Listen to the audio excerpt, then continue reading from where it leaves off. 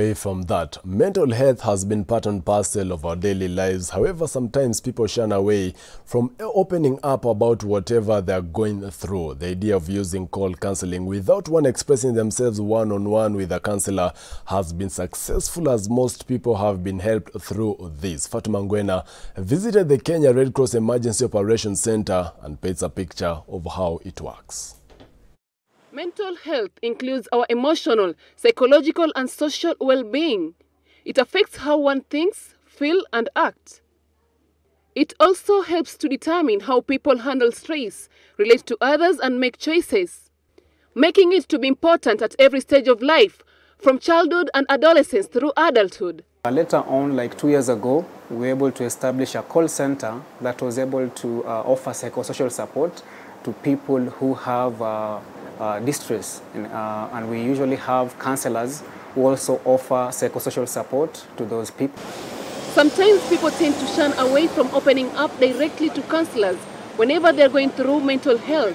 A call center needs to have adequate space, good sound regulation, so that the caller can be able to feel confidential. Another thing, we need to have good contact management using the proper data management system. We need to have integration between the computer and the telephone that usually offer the services. Another thing we need to have is automatic, response, interactive response. When a caller calls, there is something that the software that directs them towards us. Kenya Red Cross Emergency Operations Center is one of the organizations that have come out in approach to solve the whole mental health nightmare through call counseling.